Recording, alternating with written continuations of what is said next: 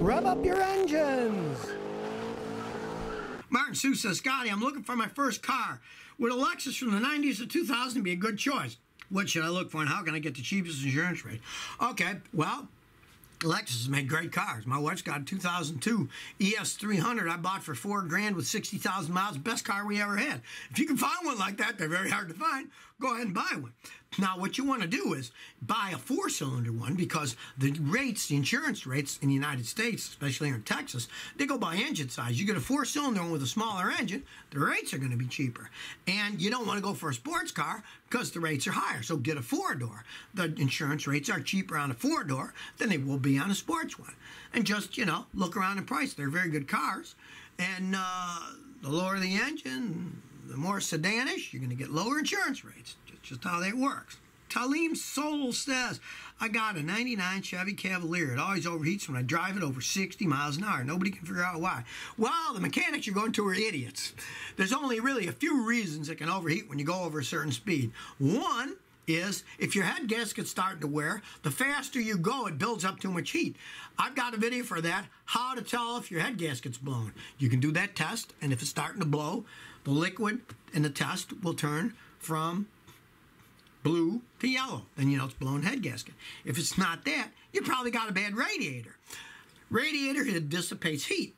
If you got an older radiator, when your engine goes faster and faster and faster, it builds up so much heat that a worn-out radiator can't dissipate the heat. Now, how you can test that is you watch your temperature gauge. You go over 60, it gets high. Quick turn your heater on full blast. Then the heater is dissipating heat. Now, it's summer, so it's hot. Roll the windows down so you don't melt yourself. But if you find you turn the heater on, then the temperature starts to go back to normal, you need a new radiator. That's a very good way of testing that. So I test them when I'm working on them. Brandon Kipp says, Scotty, my father has an '07 BMW X3. When you're going at a high speed and you slow down, it'll stall. I replaced the air filter less than 3,000 miles. Do you know why? Thanks. Okay, well, mainly it's a 12-year-old BMW and they fall apart when they age. But if you're going fast and you slow down and it stalls, it's got a problem in the idling system. And sometimes it's a very simple thing. You just need to clean it.